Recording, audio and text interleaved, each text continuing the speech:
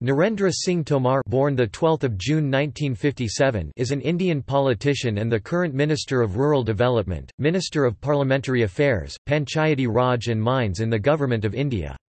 He is the leader of Bharatiya Janata Party and a member of 16th Lok Sabha from Gwalior Lok Sabha constituency.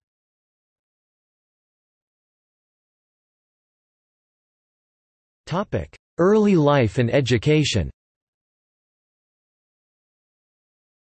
Tomar was born in the village Orithi, Porsa in Morena district, Madhya Pradesh, on 12 June 1957 in a Tomar Rajput family to Munshi Singh Tomar and Sharda Devi Tomar, a well-educated and well-off couple.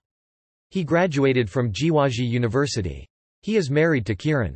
The couple have 2 sons and a daughter. He was nicknamed as Muna Bhaiya by Babulal Gaur.